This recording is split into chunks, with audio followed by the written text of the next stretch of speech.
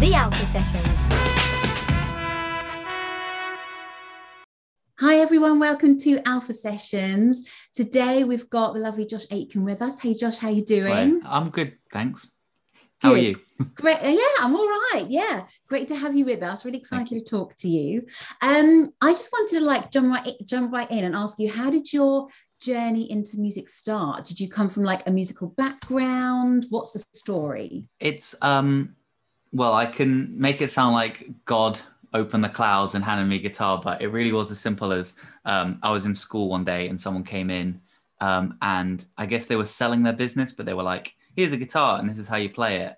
And I thought it was great. So I stayed behind and approached him at the end and was like, wow, it's amazing. Like, what do you do? And then as soon as I found out about guitar, I started a like a Beatles tribute band in primary school when I was like, I don't know, 9. Wow. So it just kind of went from there, really. So you didn't come from like, there's no background, there's no kind of like big kind of My musical history. My mother plays piano, but like not that much. And it's very like classical, right? It's more recital than creation. And the other side of my family is tone deaf. So yeah. I guess. So you're the trailblazer. Yeah. Yeah. So ever since you were 9, you just kind of like been making music and never looked back. Well, I mean, there was loads of, we're a wires family. We've got lots of like gadgets and stuff at home. So there was always, I found a microphone. I think it was from SingStar or something like that, and just kind of started making stuff. But it wasn't, I didn't just enter the game suddenly able to mix and produce and that. I've done a lot of weird stuff to get to, being able to produce and release a single, which is fun. Yeah. A lot of learning. Yeah. How would you describe your musical style? Well, this is extremely cliche, but I'm an album man. Mm-hmm. So a lot of the good albums that I've listened to are like kind of Clapton and like that kind of 80s era of stuff where you kind of, if you're going to listen to it, you might as well listen to the whole thing.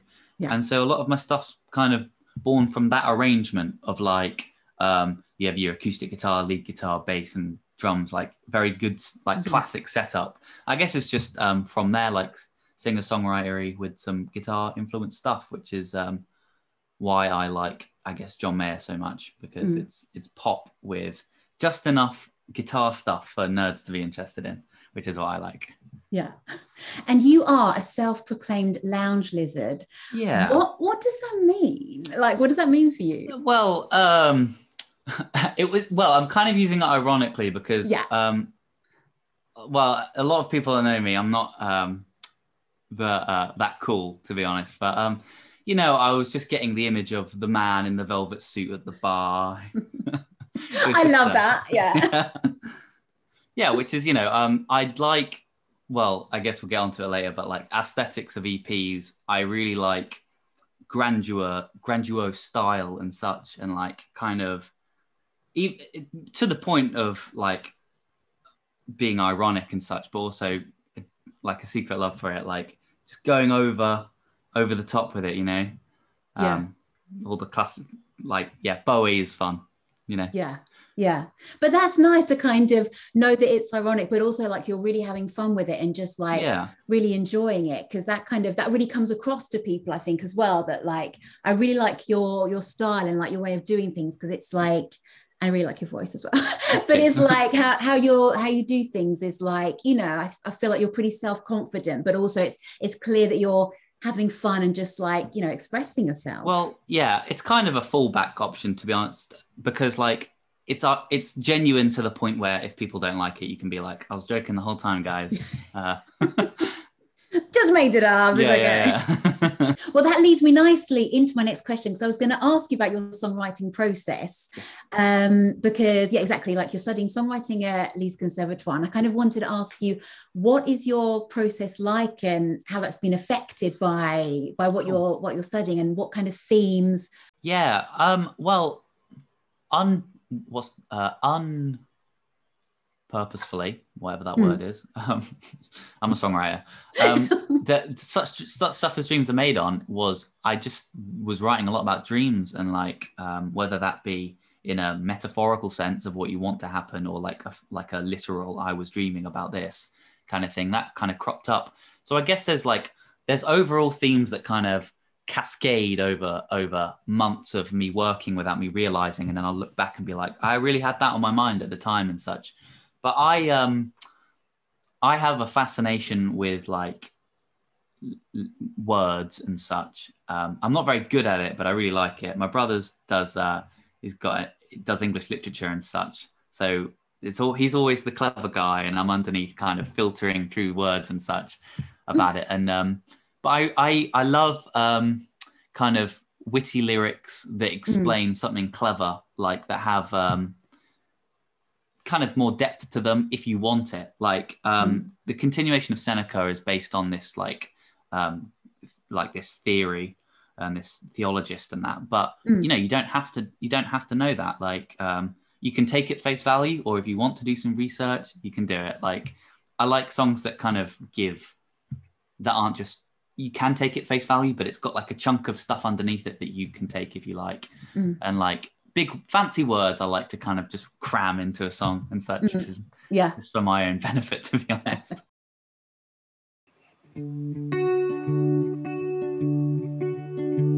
My thoughts distended out, it's too predictable. And honestly, I can relate to every mistake. Another solipsistic outbreak is taking its toll, 'cause the times keep on changing, yet never let go. And my heart keeps on sinking, 'cause once again I'm thinking the subterfuges weighed me down. And I'll try my best to keep my good intentions from jumping to hit the ground.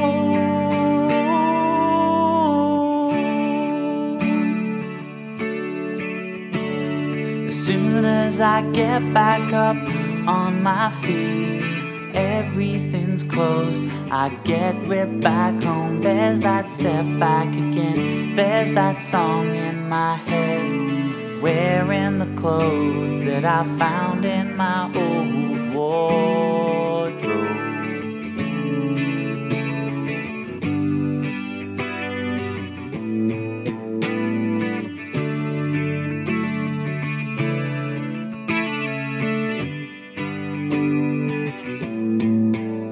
And my heart keeps on sinking, 'cause once again I'm thinking the subterfuges weighed me down.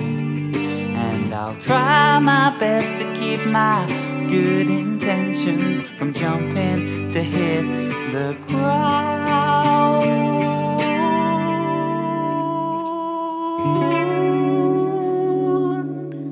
The Alpha Sessions.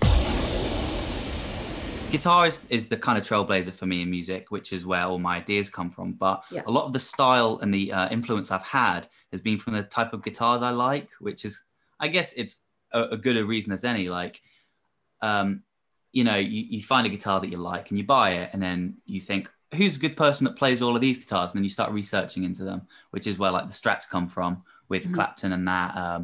I've recently got like a 70s Les Paul, which is like a John Lennon style stuff. And then it's just fun to watch. That's my access into music, basically. If that person plays something that I'm interested in or have, then that is what I'll listen to. And then, because, you know, I spend a lot of time like tone hunting, I guess, and it helps if you've got a similar like start, like, if that makes sense. I don't know. Yeah, you know, definitely. But talking about guitars, you play lots of different types, don't you? You play piano, and what else do you play? Yeah, so I came, when I started in music uni, I was starting to boast and be like, I'm a jack of all trades, I play everything, because I'd just done an EP where I played all of the stuff, which was just like drum, as I was saying before, drums, bass, acoustic guitar, and all that stuff. But then I suddenly had a shock and realized, like, I mean, I can physically play them, but it's better to get someone else to play the music and stuff. So like, and for my first EP, which is Such Stuff as Dreams Are Made On, I've got really the best musicians in where I'm from, like at Leeds Conservatoire. Like they're crazy good players, and it was it was extremely collaborative process. I just came in with the songs and we kind of just worked them out in the studio. But this more recent one, the Nothing and No One, because it was locked down, I couldn't really get to anyone, and I quite like working in person with people. So kind of just, although there is definitely collaboration on it, and I've got some credits somewhere, a lot of it is just me. Like, I was going to ask you about that actually, because your recent EP, Nothing and No One, is like some great songs of like, what you say, self-reflection, and especially it was written during lockdown. So I want to like have a chat about that in a second. But I was going to ask you about like the whole process of how you made it. So it was difficult to collaborate with anyone like in person. Yeah. So I've got a side hustle at the moment with my girlfriend called Harken, and that really was like, we need to collaborate with people. We need to do loads of stuff. And so sorry to sidetrack, but like, no, I was going to ask you about Harken actually. That was we need to collaborate with people. This is all like, we really want to play with our friends. But this EP that I was doing, it kind of just appeared out of nowhere. I was just writing on my own, recording them. And then I looked back and I kind of had all the materials for an EP. And because I'd just been doing all of that Harken stuff, I didn't kind of want to bother that many people for it. Like, obviously, the drums are all recorded by Emily, she's great. And she's got a home kit, which is why I kind of felt comfortable in asking her, because it's not like she needs to come into the building and that. But a lot of it was like, I don't want to bother my keys player to just play on the last chorus of a track. So I just kind of did it myself. It was just out of a need to do it, to be honest. It's not preferential. But you had fun doing it. Yeah, I had a lot of fun doing it. It was, it's nice to look at the music from a different angle, because you can get a bit kind of samey with guitar and that. You just always go to the same chords and inversions and that. But with piano, there's a lot more to do. And I had what actually was really interesting was I had a Hofner bass, like a Paul McCartney bass, on just in the flat at the time when I was doing it. And whoever's played one, they're completely different to a normal bass, because it just misses out a lot of low end. So you're forced to play faster and kind of fill in the space that's lacking with the chunk, which was fun. And that also helped me I guess learn a lot more about production and how to kind of make up for the sound, the frequencies that weren't there and everything, which was good. Did you miss that kind of interaction that normally you'd have like when making it with other people? Was it like, I guess, like, tell me if I'm wrong, but like I imagine that sometimes you would kind of like bounce ideas off other people, or think like, should we go this way or that way? How did you find like it took a long time to decide how you wanted to do things, or were you quite quick and just like just doing what you wanted? I feel a lot more intimate with this EP because like all of the ideas have basically stemmed from me, whereas with my other ones, such stuff, that was all done in a recording room in Elcom, and like it's with other people, and so the songs can like, you think you're going somewhere and it just jags off when someone with a certain skill comes in, and you're like, sure, we could put that instrument in and everything and have this stuff going. But like you're saying, all the decisions were me on that, and it's when I had the idea in my head, it's finished that way instead of going in a different direction. So I suppose it's got good points and bad points to it, Yeah. But I think like the EP flows really well. Like it's got like, do you want to tell us more about like some of the songs on the EP? Like that, I really love Pipe Dream that you did with Marnie Glum, who Marnie's been on Alpha Sessions. And that, I just think that's a really, I don't know if fun is the right word, but there's a lot of clever lyrics, not only in that song, but in a lot of other songs on the EP. But did you want to like just talk us through like some of that? So I was living with Marnie at the time, and we kind of just sat down to write a Josh Aitken song, whatever that means.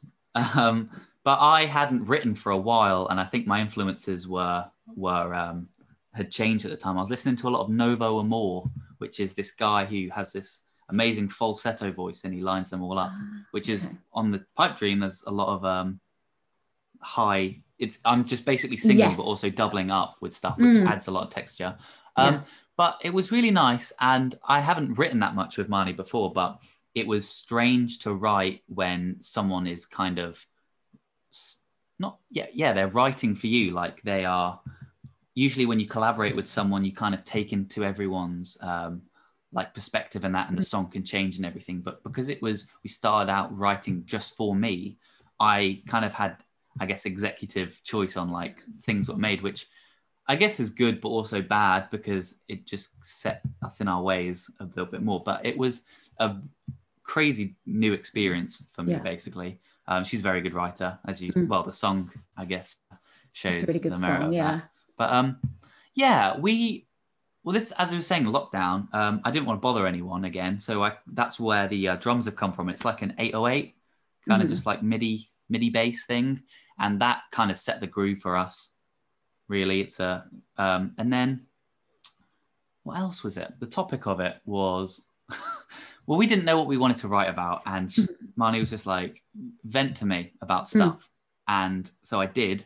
And at the end of it, she was like, it seems like you're kind of feeling like your life is over at the ripe old age of 20. And then that's essentially, we just nicked that. And so the rest just kind of came from that. Yeah. Well, once, I guess the idea was always in me, you know, but once someone else tells you what you're already thinking, it kind of just spurs on loads of ideas to write about stuff. And so I guess I just kind of honed in on that and talking about like, well, I guess common experiences like doing your shopping, climbing upstairs and just feeling like you're like 60 years old. Do you know what I mean? You're just out of breath and stuff. So I guess the first verse is about feeling like your life is over. And then the second kind of section is the kind of you wishing you'd done stuff differently. And you always, you know, whenever something goes wrong or you're feeling lost in general, you always kind of go back to think about what you could have done differently and kind of change the situation that you're now in. Instead of changing your current situation, I always tend to look back to how I could have done it differently, which isn't a very good like thing to do because I'm already there. Like you can't change it, it's done. Yeah, exactly. But I guess that's just comes from self-sabotage, to be honest. I hear slow dancing in the background, but the tape's worn down and I think about all the times that I've missed it. So play it on repeat now.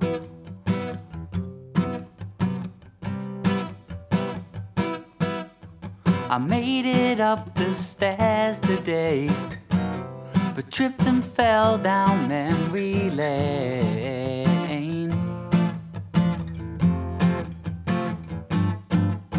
I get back in, my back's put out. A cup of tea and custard cream will sort me right out. Ripe old age of 20.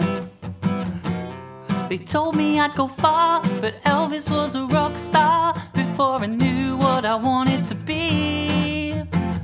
Is it too late for me? Is it too late to see and how my life would be? Is it too late for me to find myself a different pipe dream?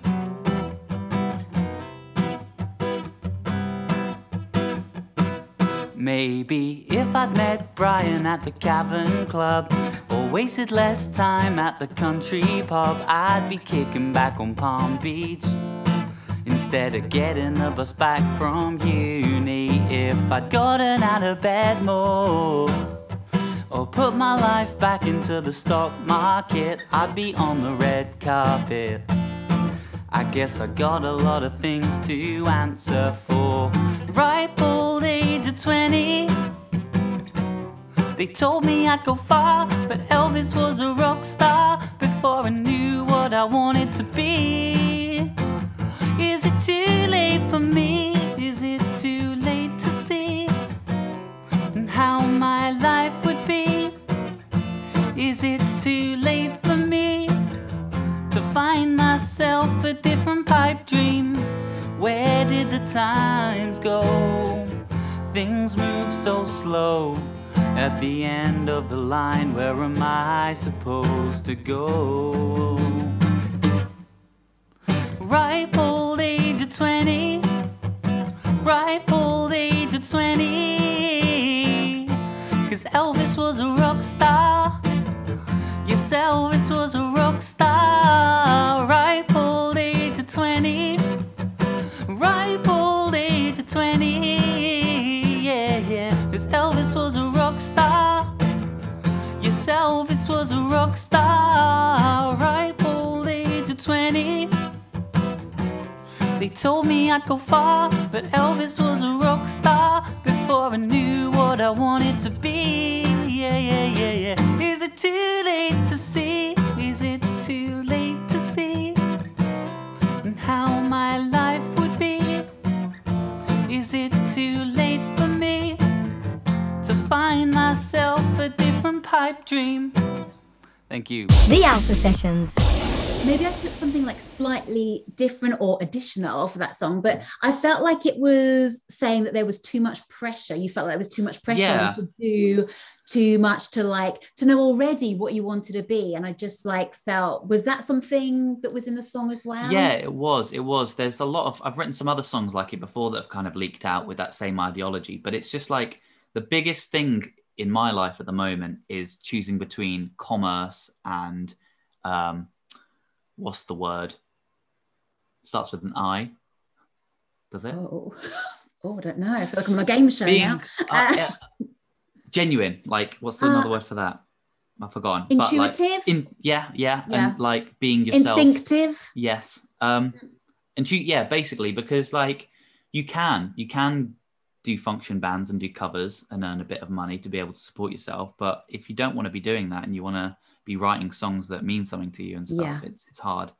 And I guess it's something that I'm working on at the moment, which is making my genre a bit more accessible to modern people, because a lot of my influences are just old men with guitars and such, and I don't think that has much kind of grasp on today's stuff. And also I love intros. I would make a 3-minute intro to a song if I could, but I know that that's not what kind of goes on Spotify at the moment. And it's just a lot of, do you know what it is? It's the fact that I feel like today you have to be a business person as well as a musician. And I don't know if I would have made the same choice if someone had come to me and said, you can dedicate your life to this, but you also have to start looking at algorithms of websites and kind of doing tactical marketing and such.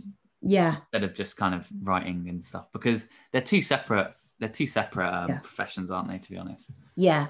No, it's difficult, isn't it? I mean, that's just such a classic thing to be up against, because you want to spend your life being authentic and producing your own music, but at the same time you've got to make a living out of it as well. But you don't want to compromise what you do. But I think it's interesting because you are across quite a few genres, and you gave us more kind of jazz style, Just a Friend, a little while ago.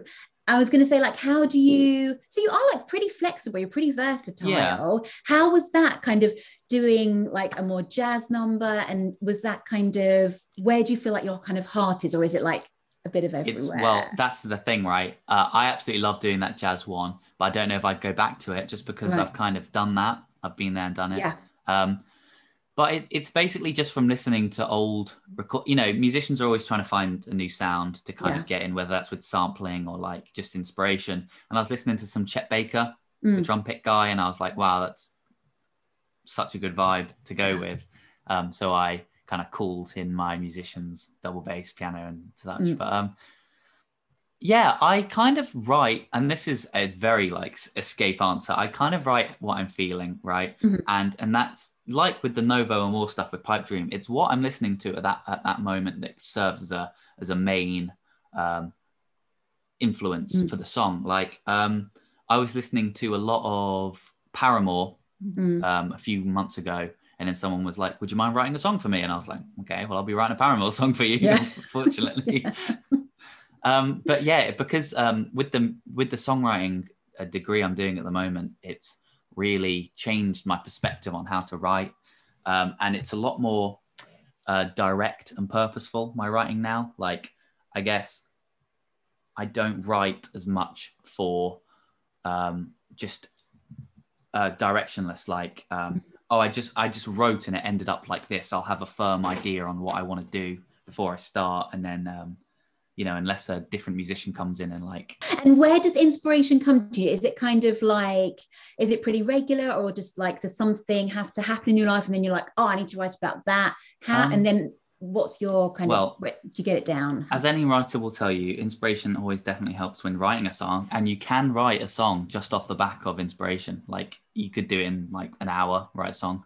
But I think the hardest thing is writing when you're not inspired to write, which is something that I was definitely forcing when doing Nothing and No One, just because that was what we were doing in college at the time. And it's because you don't have to rely on feeling that much anymore. And if you can write when you're not inspired, you can write whenever you want. So I guess I like writing when I am inspired, but for Nothing and No One, it was like, I don't like to use the word force because that makes it sound like it's not fun. But I did sit down, I sat myself down and went, we're going to write a song today and it's going to be good. Yeah. And how long did the whole EP take to write? Do you know what? Not that long. I think maybe 4 months, but that's alongside other stuff. Like I was looking back at, I started to talk about uni again, but I was looking back at stuff. I must have written about 100 songs last year, just for college. Yeah. Right. And so this stuff for Nothing and No One's kind of been like just in between when I'm not writing and such, if that makes sense. Yeah. Like you just kind of jag it in when you've got a bit of free time and such, which is fun. Yeah. And you're inspired by the person you've had a collaboration with that week and stuff, and it's nice. Yeah. No, definitely. I like, just to go back to one of the songs, I really like one of the lyrics from Dust, staring at my lamp even though it's bland, picking the wallpaper till it's ruined. And like, I just think like it's, I don't know, it just really resonates with me because it's just, I don't know, it's just like really kind of honest lyrics that you think, okay, and then you think about it and it's like, yeah, it just like, thank you. Just really kind of says what's going on. Well, at that point, I was sat on the end of my bed with my guitar and nothing was coming, and I was like, hold on a minute, I've felt this feeling before of being completely lost, but just being fine. Like physically I'm fine, but I'm just like, and whether it's about someone or something or anything, you just kind of zone out, don't you? You go to a different dimension. And when you wake up, you've been like fiddling with your hands or like peeling wallpaper or like staring into a lamp until you've got the burn right into your eyes just right. So that was that. But I'm glad it's relatable. Thank you. Yeah. And then going back to, like you mentioned before, you have a duet with Harkin. Is it like a kind of joint songwriting thing? Yeah. So how does that kind of compare, doing that stuff, like joint songwriting, compared to writing by yourself? Well, I feel like the Harkin was made just for fun, to be honest. Like we didn't need to do it, but we wanted to. And I think although there's about the same listener base for both, for me, I felt a lot more like I had to put on a certain vibe and such for Josh Aitken than I did with Harkin.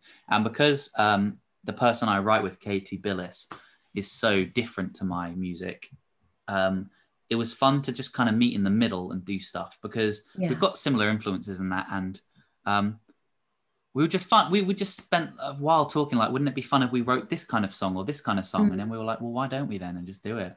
Yeah. But your voices really like complement each other. Thank you very much. Yeah. Yeah, we have a lot of fun writing, to be honest. It's that is something actually that we don't force ourselves down to write for Harkin because there's no reason to, if that makes sense. Yeah. If we want to write a song, then we'll do it in the moment. And that's why I guess those songs feel very fun, I think.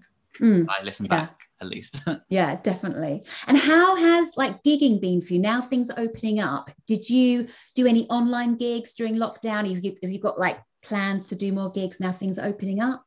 I kind of dropped off the map during lockdown and I have some things about online gigs and that were, I don't know, I just didn't want to do them, to be honest, because I was so upset about not being able to do them in person.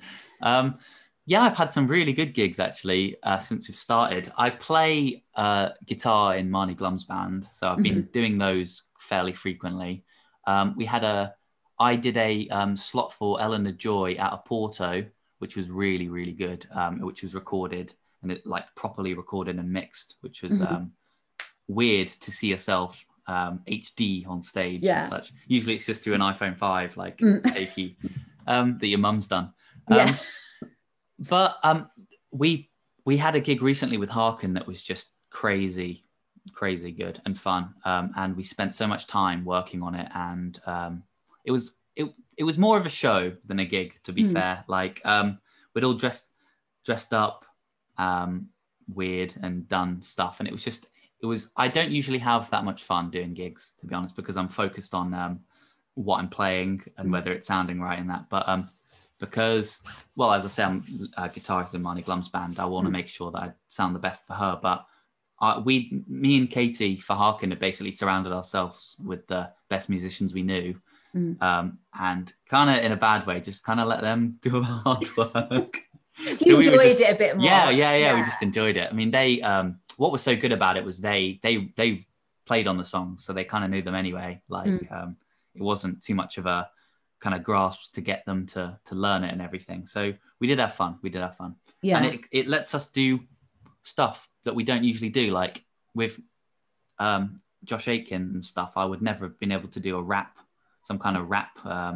That's true. I wouldn't expect that. Yeah. Well, exactly. So for Harken, whack it right in there. Sure. Yeah. And it works really well. Thank you. Yeah. And so what's the plan for you for the rest of the year? You working on a new EP? Is there anything you can say about it? I'm I'm not taking a break. I am gearing up. You know, if this was a race, at the moment I'm washing the car. I'm taking everything in, writing stuff down in my notes booklet and such, which is daunting, because you know that everything you write down, that could be the next song. And like you go through your old notes and you're like, that's a song, that's a song, that's a song, that's a song, which is cool. But yeah, I like to kind of listen to a lot of stuff. I like to learn other songs, find out what they've done, and then go, interesting. And then kind of put it to the back of my mind. And the next time I come to write, I'm like, oh, I need a new flavor of chord or something that I can just whack in, and I'll go, ding, that's it. I know that. Yeah. Which is good. Yeah. It's, but I'm not doing that much at the moment because we've got some gigs going on, Marnie Glum. We've got a gig in Manchester that I'm rehearsing for and such. Yeah. That's cool. And after my EP, I took a massive break from doing any kind of production, and I came back to it the other day, and I was like, I've kind of forgotten everything. So I've just been, I do this thing, which is, I put it on my TikToks and such, where I try and record a song as accurately as it's recorded on the thing, just using like Logic stock sounds. Yeah. Which is fun. I've done like True by Spandau Ballet is a good one. Can't Fight This Feeling, REO Speedwagon, and that, which is good. So I'm just getting back into producing, to be honest. Yeah. Oh, that's cool. And I'm really excited for you for like what the future's going to hold for you. I think it's going to be really cool. Yes. How can people listen to you, subscribe, all that kind of stuff? Yes. All socials. Okay, so Josh Aitken Music on every platform, Facebook, Instagram, TikTok. If you can think of it, I've got it. Like you're there. Yeah, I'm there. I'm on everything as well, on Spotify, iTunes, Amazon Music, Deezer, literally everything. And message me, you know, if you're a musician and you want to collaborate, let's go for it. I love that. On stuff, let's do it. I'll talk to anyone about anything within reason. Okay, yeah. Oh, well, thank you so much for your time today. It's been Thank you very much for having me. It's been very fun. Thank you. Thanks. I'm not saying I want it to be back again, but the silence took over and wanted to stay just as friends.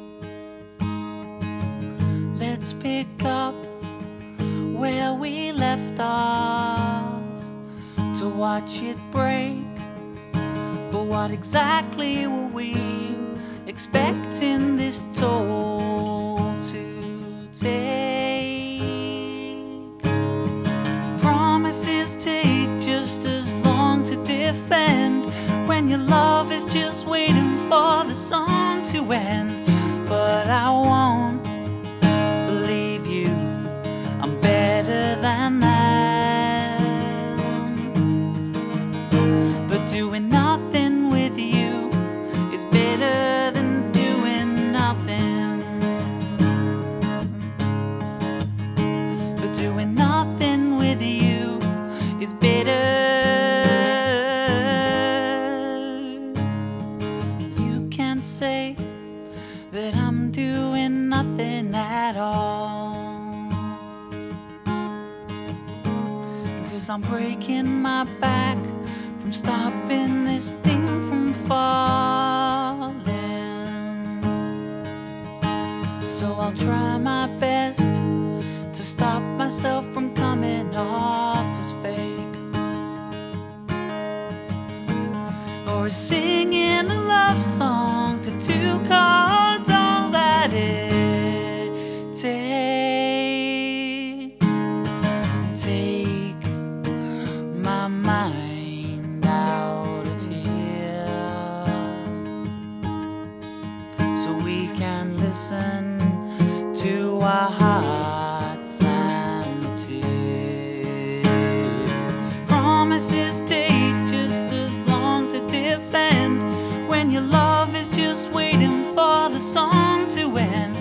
But I won't believe you, I'm better than that. And so the time is coming up, and maybe we'll see that we were never meant to be, and all that I want, yeah, yeah, is faded away. Oh, oh. But doing nothing with you is better than doing nothing. But doing nothing with you is better.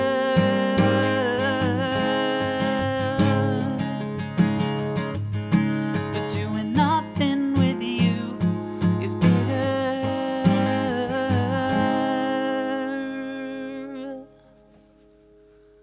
Thank you.